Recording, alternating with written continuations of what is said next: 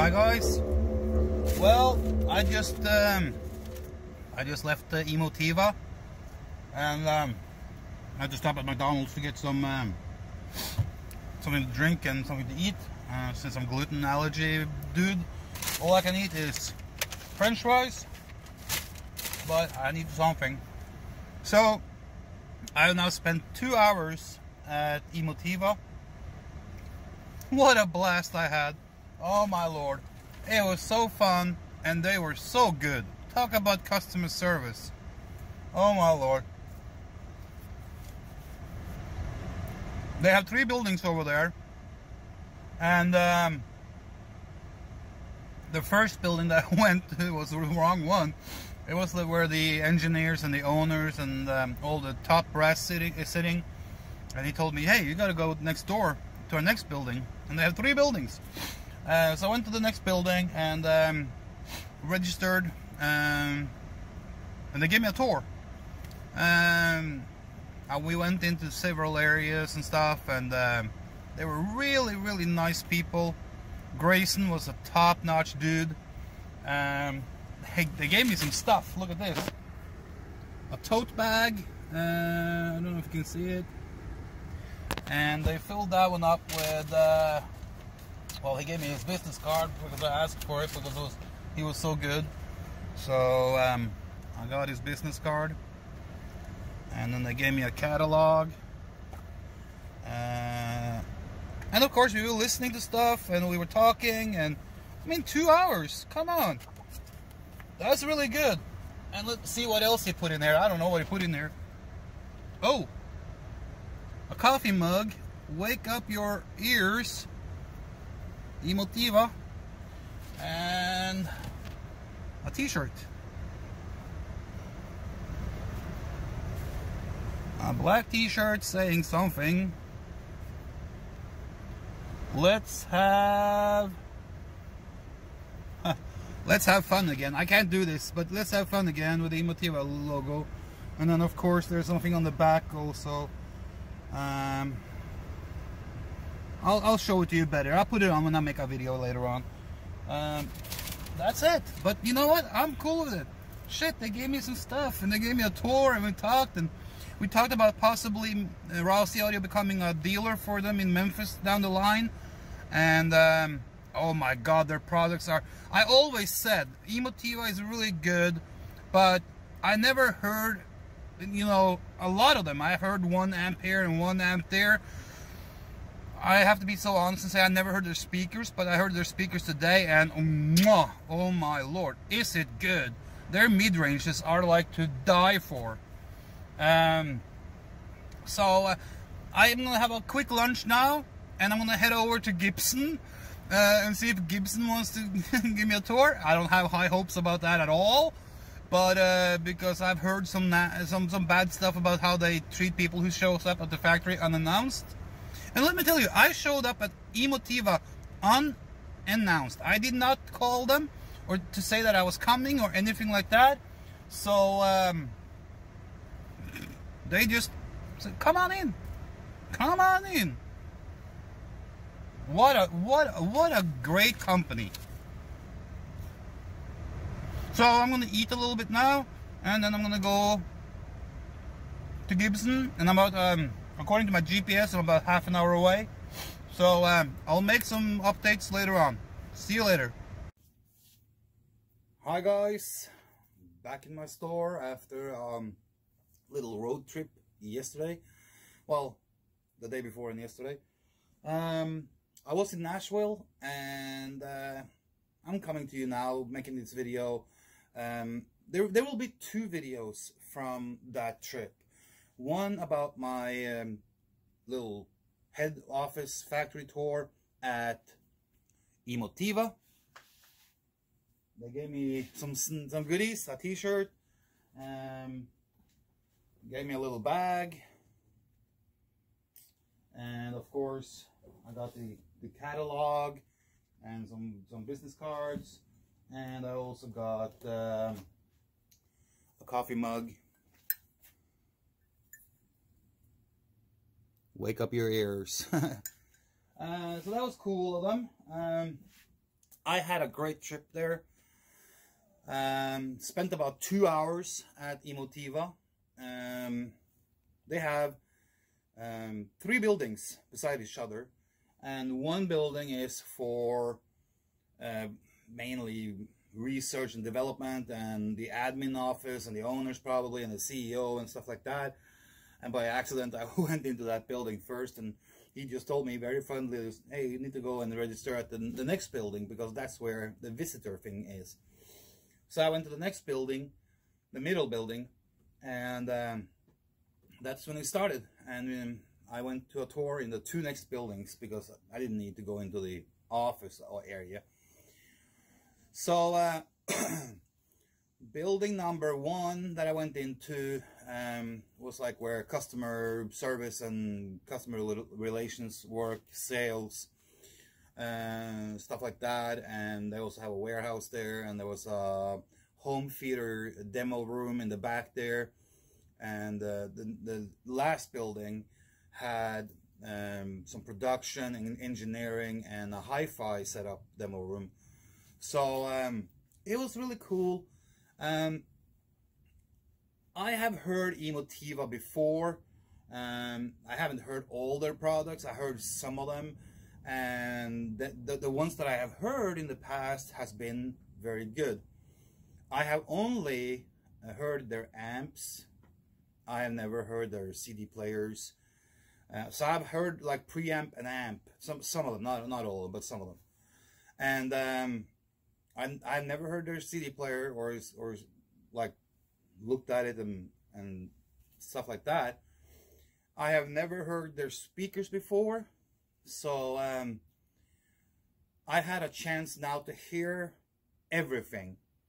And I heard it as a home theater based setup and a hi-fi setup. And I tell you, the things that I have already said about Emotiva in the past, I'm not going away from that. I still believe that they are extremely good for an extremely good price compared to other brands. And here is why. The sound quality that comes from Emotiva CD players, preamps, processors, amplifiers are very, very good. It is very good. And it can rival the sound quality of way more expensive equipment. Power-wise, they have everything they need in 8 ohm and 4 ohm. I would probably not go in 2 ohm or closer to 2 ohm load on them, because they are rated for 4 and 8 ohm, and so that's where they have their strength. I started out when I was there by listening to their 9.2 setup. They had a you will see some pictures here that has been edited into this video, but they had a 9.2 home theater setup. And based on their T2 Plus series speakers, their center, their 15-inch subwoofers, they had 4 of them, and a mighty huge screen that they're not selling, but they had a mighty huge screen to go with the sound system. So the experience was really, really good. And of course, they had their home theater-based amplifier set up with the processors and the amplifiers and all that stuff. As you can see in the pictures that are being edited in here. I was very impressed with the home theater setup. It had clarity, it had power, it had a full range. When I say a full range, a full frequency range. Nothing was missing. There was no dips or points where I could say, oh, it lacks this or that. Because in a home theater, it is very easy to overdo certain aspects and then get a little dip or a hole in other places. It is very easy to overpower, if you're not with amplifier power, but you build up bass and you build up the side systems. So it's very easy to overpower your center if you do it the wrong way. this was very, very balanced, very correct. And I tell you, they had the 4 15-inch subwoofers that they had there was doing their job fantastically well. The subwoofers are built up with an active, not power, but a regular driver that you feed up with an amplifier, and is down firing, and then they have another 15-inch in the front that is passive radiator. So you have 2 15s in one cabinet. So it had a lot of bass. It sure did. Can I compare it to the setup that I had many years ago? No, not on bass, but it was for sure way more clear, way more detailed than what I had, because I used Pro Audio amplifiers and Pro Audio speakers, and I just went all out because we wanted loud and bass, and we wanted to shock. So this was more like a more balanced system, but it can play loud. It played loud. It had a good bass. The center was following perfectly along. And they had done some speaker configuration with their Atmos speakers up in the ceiling as a very cool satellite effect, even though they had back speakers as well. So overall, the home theater sound demo that I had was spot on. I really liked it. Really liked it. So we moved on from there, and we walked around a little bit, and we talked, and then we went over to the next building, and where they had their hi-fi setup. And we went into the listening room, and they had the T1 Plus there and the T2 Plus there, and they had a 10-inch subwoofer in there. Same configuration on that 10-inch, down firing that you power with your amplifier, and then an active, passive radiator in the front. That one was never in use during the demo because we didn't need it. And then they had their more expensive lineup of gear in that room, as you can see in this video. I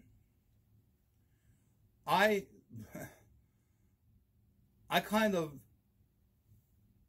got a little bit torn when I listened to it, because I didn't know what to expect, but I had heard they used those T2 Plus in the home theater as well. And I told the guy that did the tour with me that I really liked the mid and and how the mid and the high frequency work together. And they use ribbon tweeters in the speakers, and I tell you, the mid and the tweeter in these speakers, the T2 Plus, excellent, excellent.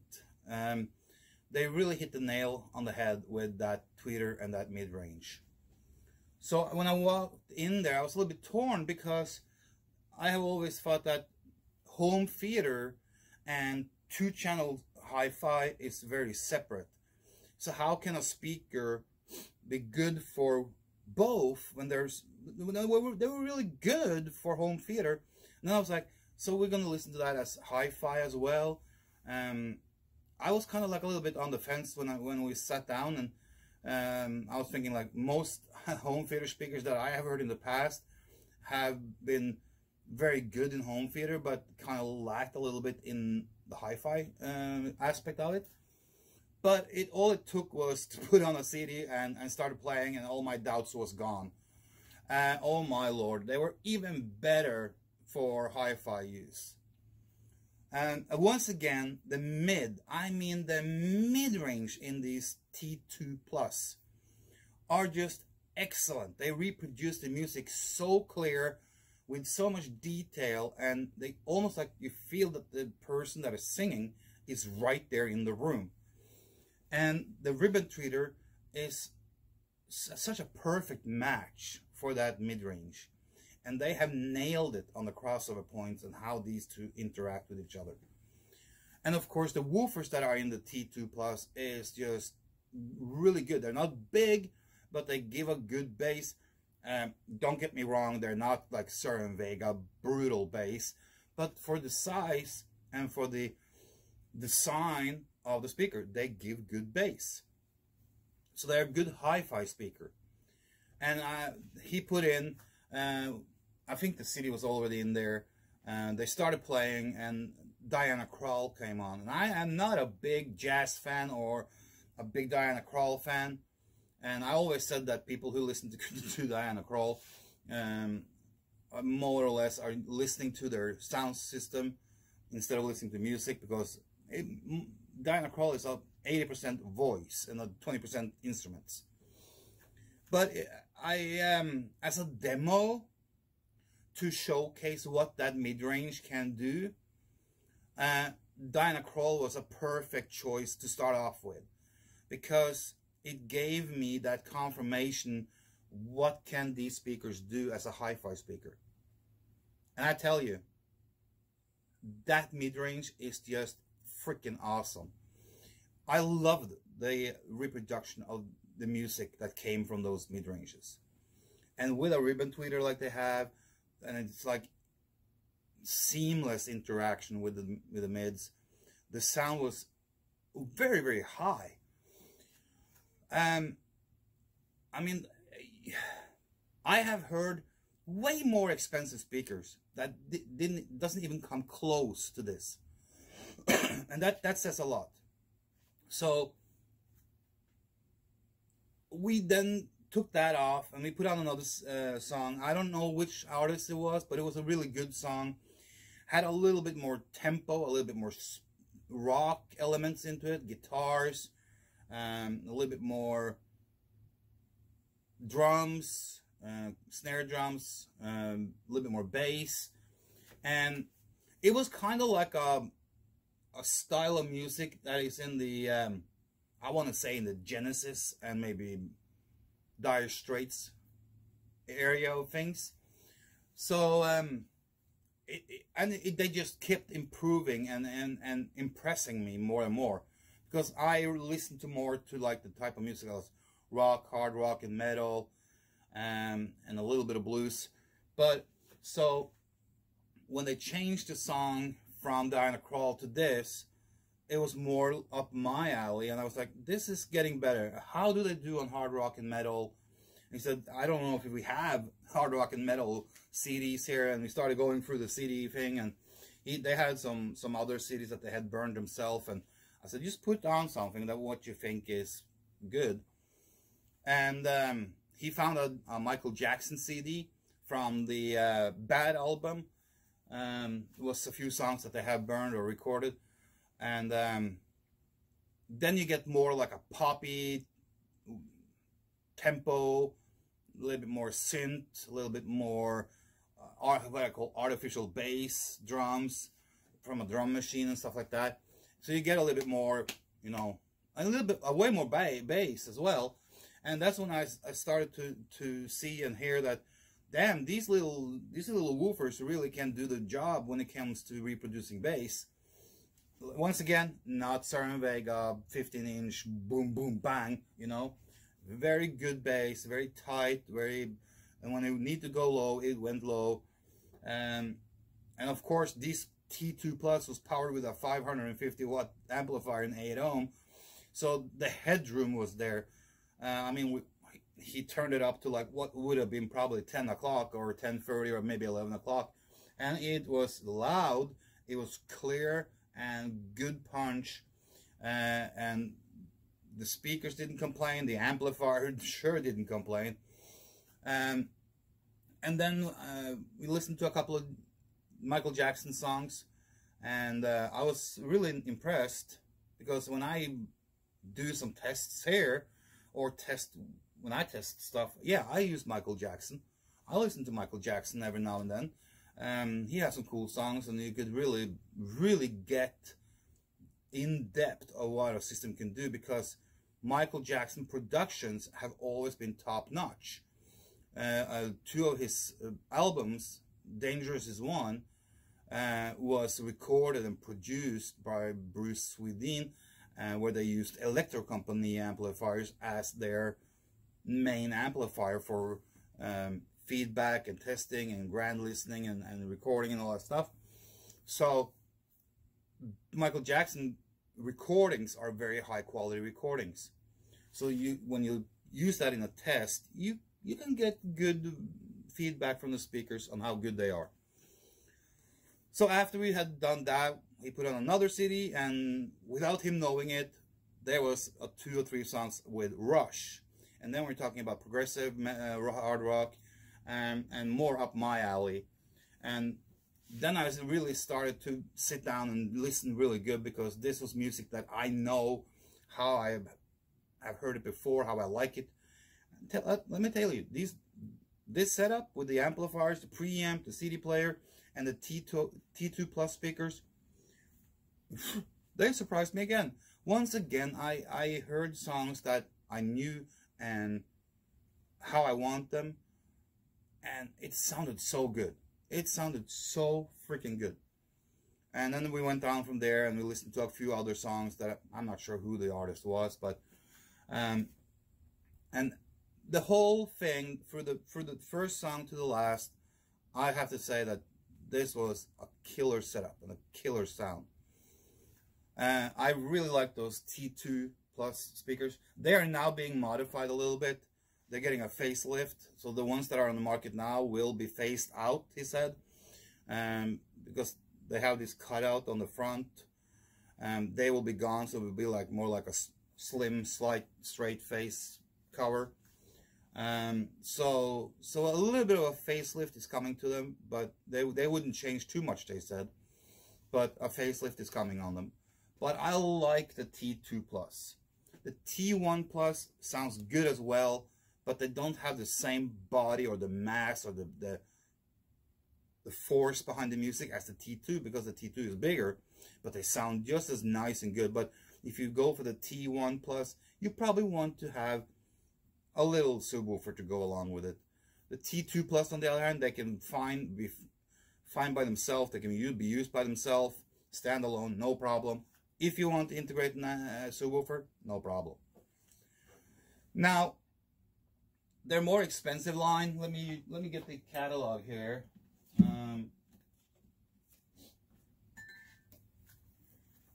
They have several series, and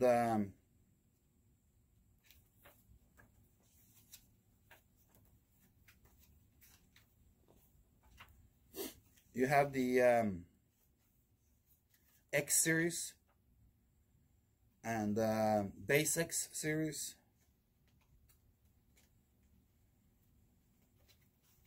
Let me find the one that is you know, the X series has the XPA, and then you have the X series Atmos. And a lot of these amps are modular, so you put modules into them. And that's how you can build it up the way you want. Now, at the end of the session and the end of the tour, we went to go and take a look at the I don't know if you can see it, but the Base X series. And this is their entry line of amplifier technology. And I tell you, the Base X, you get some really, really good amplifiers, good preamps, and CD players. The CD player was on its way out, so they wouldn't sell that one anymore in the Base X. But the amplifiers, and you can get them as 2-channel, 3-channel, 5-channel, and even an 8-channel Zone amp. And you get processors, and the thing here with the Base X is you get the Emotiva quality and the sound quality, but to a price that is so good. I mean, they have that two-channel amplifier with 150 watt per channel in 8 ohm, 300 watt per channel in 4 ohm, and I think he said that the retail price is somewhere, I think it was somewhere between $499 and $529 or $549 or something like that. So right around 500 bucks can you get a 150 watt per channel 2-channel amplifier. Or if you have certain Vega speakers with 4 ohm load, then it will give you 300 watt per channel. So if you think about it, you get a brand new amplifier, cool looks, good build quality, fair amount of power for 500 bucks. That's in many cases what you pay for used stuff that is like 10, 15, 20, 25, 30 years old. And you don't know what kind of condition they are in when you get them. Yeah, they might be work. You go and buy a used one, any brand, any type of amplifier, and you go and listen to it and it works, but it still is 10, 15, 20, 25 years old. You never know when something's going to happen. And of course, you never know how it's been used in the past, how many owners it had, have there been any repairs in the past, stuff like that, unless you open it up and you dissect it really well. Here you can go and get a brand new amp, 150 watt per channel in 8, and 300 watt per channel in 4. Brand new, with a warranty and everything, for $500. To me, that was like just a shocking good deal. And when we listened to it, they drove speakers like no problem. It was really good. So the product itself is like, wow, they're good. And I want to take a couple of minutes now to talk about, so let's that be said. Conclusion is, you don't need to fear buying an Emotiva amplifier, processor, speaker, CD player. If you have it in your budget to buy those products, for God's sake, do it. It is good. Now, I want to take a couple of minutes to talk about the company and how I was treated, because this will be kind of like the mirror opposite and the total opposite of what I experienced later on in the day. This was a day of two tales. One is how it should be done and how it should not be done. There will be another video about that, because I went to three places. I was greeted in a way that made me feel welcome. It made me feel that you are a potential customer, either as an end user or a dealer. It clearly didn't matter which one it was, but I was a potential customer and they treated me really good. From the first interaction I had with an older gentleman in the admin office, very nice. He had 4 little dogs come and greet me, barking and yapping, and I petted them, and he's like, oh, they're not that dangerous and all that stuff. Very light, pleasant, polite mood and tone. I felt welcome. When I went to the other building and I signed in, I went to the reception. Very nice, very courteous, very welcoming. And Grayson, who guided me around all day, his name was Grayson Harper. Thank you. Very nice guy. Very pleasant tone once again, very open and welcoming.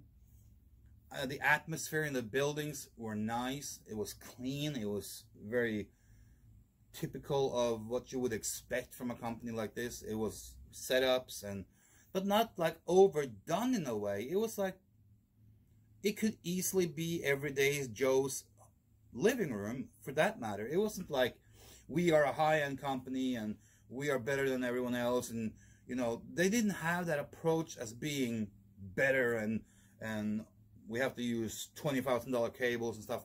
You know, they didn't have that audiophile bullshitness about them. They had that straightforward, honest approach.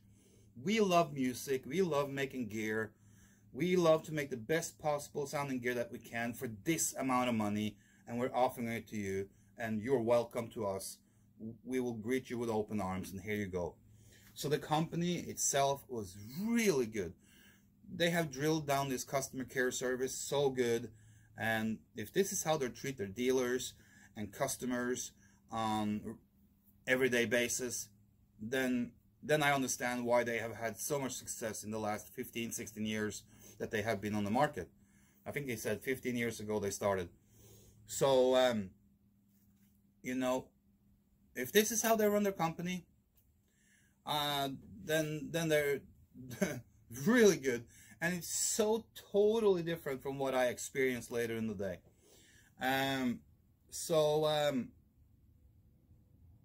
mean, I had a pleasant trip. It was fun. And when I went there unannounced. I didn't call them, I didn't email them, I didn't message them or anything like that. I just showed up. And there was no hassle. No hassle. It was like so nice. And how many places can you go to like that without them going like, oh, we are busy today, we don't have the time. Then they could find all kinds of excuses not to drag you around in their facility. You know, that would be the easy way to do it. But here some stranger comes and knock on the door, or walk in the door, and they're like, yeah, well, come in. Hey, go over there and sign in and register, and we will take you for a tour. You know, not many places will do that. CERN Vega back in the day was like that. You could go to the factory in Simi Valley and get that experience and that treatment. I have heard that JBL was the same way. If you went to JBL in Northridge, California, you were taken good care of. And I mean, they hooked me up with stuff. They didn't need to give me anything. I would have been happy if they didn't. I was happy with the tour. But for them to give me t-shirts, coffee cups, a bag, a brochure, and he gave me his credit card, his business card, and said, if you need anything, just let us know. We talked about setting up maybe a dealership for Rossi Audio here in Memphis. The tone was totally positive towards that. You know, that's the kind of thing that you want to experience. Not only as a dealer, but as a customer. If you have a, you know, because all products and all companies will at some point have some flaws or some problems, and you need maybe some repairs and warranty things.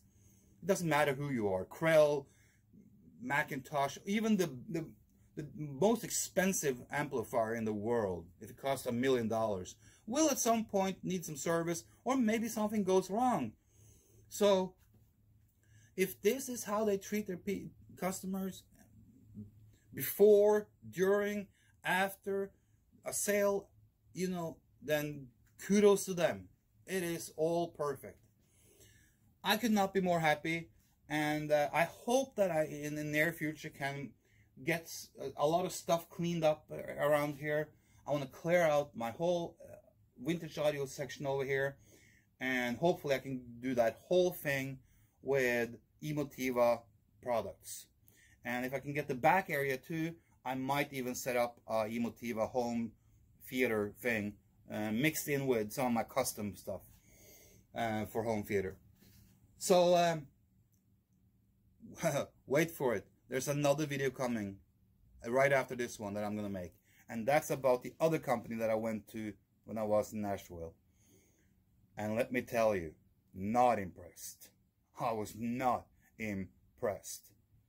I also went to, I would say this, I went to Gruen Guitars. That's a shop in Nashville. Top notch. Great stuff. But there's another company, because when things happened with the second company, I went from there to Gruen, and that saved the day. So stay tuned for the second video, okay?